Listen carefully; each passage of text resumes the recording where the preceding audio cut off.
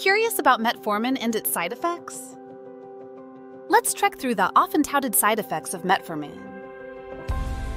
Commonly, folks report gastrointestinal issues like nausea, diarrhea, and bloating. But wait, there's good news. These symptoms can fade as your body adjusts, especially when you increase your dose gently and take it with meals. Now, let's talk about serious risks.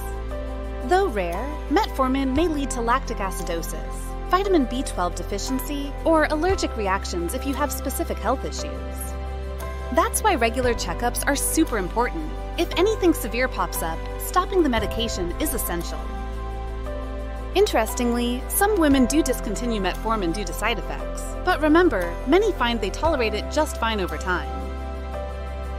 Listen to your body, keep in touch with your doctor, and remember, gradual change can lead to important health bonuses.